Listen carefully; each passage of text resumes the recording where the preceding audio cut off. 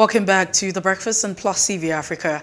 Let's look at our second conversation. The issue of urban farming in Lagos State has been called by authorities. Now, it's no longer news that Nigeria is facing a food security crisis that is compounded by COVID-19, and that's a global pandemic. It has an effect on the food value chain, including the security concerns in Nigeria. The pandemic already has significantly disrupted a lot of activities, including the value chain of food across the country and the issue of bandits and banditry across the entire nation.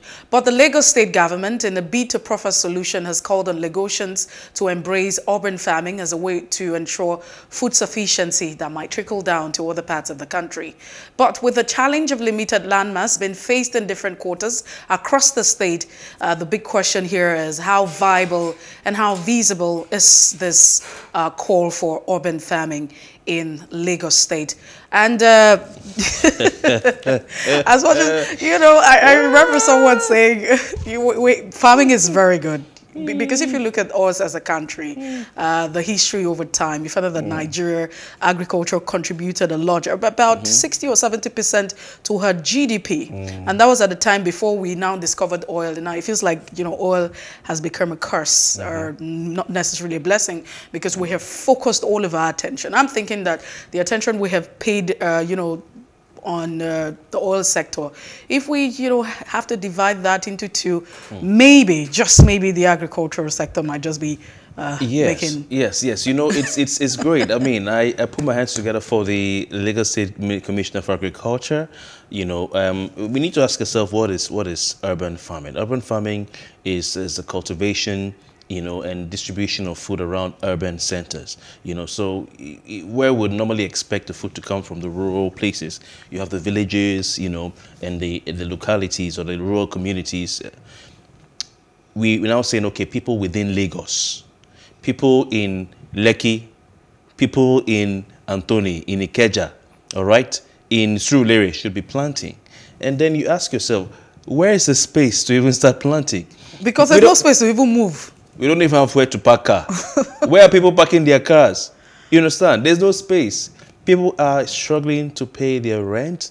But the thing is this, what the government is saying is for the good of Nigerians, of Lagosians, which is if you can cultivate your tomatoes at home, you can cultivate your peppers, either on subsistence basis as for yourself, or even do it to even sell, okay? It'll greatly reduce how much you spend on food. The cost of food is high. In 2019, Nigeria's agricultural imports rose by 12.18%. You know, and we're spending, you know, as much as 959.28 billion naira to import food into the country. That was 2019. I'm sure in 2020, 2021, it would have gone up because of the dollar-naira ratio and how things have become in the economy. You know, so people need to start planting at home. Kofi, I think you're even... do we have what it takes? Remember, as kids, we used to have tomatoes around. Exactly. Now, I'm sure you had a pumpkin. So I grew up with my grandmother. I was going to talk about pumpkin. My God. So you can only imagine. What do you expect? Come on. Now, the truth is, you're even going far with all of that statistics. Let's even calm down. We're in Lagos, and it's a good thing that, you know, the Lagos State government is saying, let's be self-sufficient in production of, you know, food, at least to take care of ourselves. And maybe, just maybe, can trickle down to other parts of the country. I doubt if we get to that point where we can supply to other parts of the country. But like you have mentioned, let's farm, you know, what we can consume. Yeah, do you know how much? Do you know how much vegetable is right now? Ugu, what they call the ugu, the pumpkin leaf. I mean, a portion. I don't know how to call that. It's like 700 naira. 700 naira, and you need to see how many strands you have there together. That's 700. So that's a lot. But I also like the fact that, you know, the government, because the major challenge here is land. The space we don't. There's not. I mean, you don't have enough. I hear we import afang leaf into Nigeria from outside the country.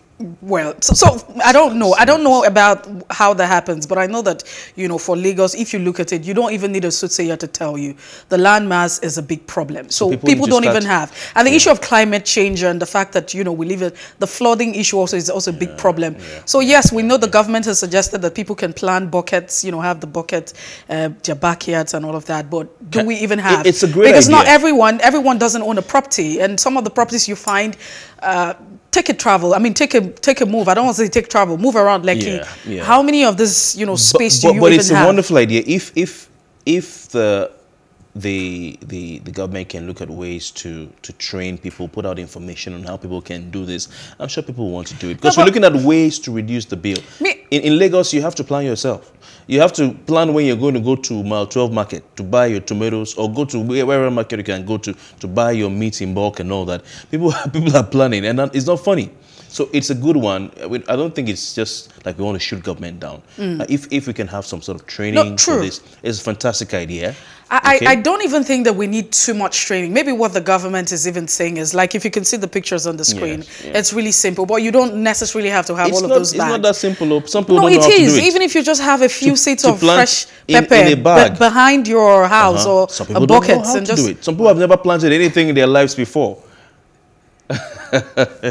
Well, we're hoping that the Lagos state government and everyone will do great in ensuring. It's a good call, by the way, and we applaud the government. We understand the need that we need to be self-sufficient in fruit production. But like Kofi has mentioned, a lot of people do not know don't have the technical know-how to cultivate anything. Maybe we need some education and some kind of learning to understand all of this. What will we be planting? What will we be planting? Fresh tomatoes. All right. I look forward to tasting some of those. Snail, we grow everything. I look forward to tasting the tomatoes in particular.